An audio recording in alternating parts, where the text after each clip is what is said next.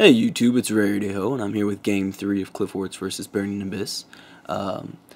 Qliphort's got Game 1 and Burning Abyss got Game 2. If you haven't seen those duels, there'll be links in the description below. So Qliphort is going first here, and as I said before, first turn in this matchup is very, very important.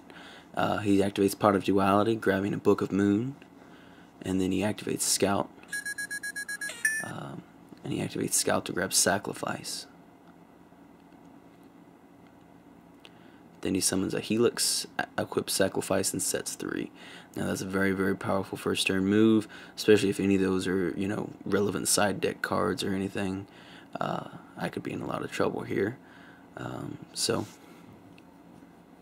I end up playing a Tour Guide, and on the effect he activates Shadow Imprisoning, and that's pretty detrimental there. So I set 3, and I pass. He activates Scout's effect again. And with Scout, he searches out Shell. So here he tributes and gets a Shell. And at that point, I warn in the Shell. And then he, with Helix, he pops my Fire Lake, which was irrelevant. And he searches out with Sacrifice. He grabs a disc, which he now is able to do a Pendulum Summon with, and then swings over my Tour Guide and then swings directly. And here I'm left with 2,800 life points, and it's not looking good.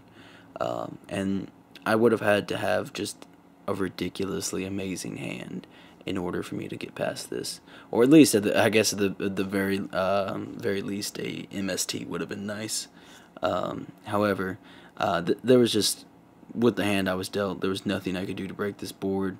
I couldn't even stall out, with Grofs and Seer and stuff like that because of Shadow Imprisoning Mirror. And this duel was pretty much just lost to that one Shadow Mirror, kind of like how the last game was just all about the Vanity's Fiend.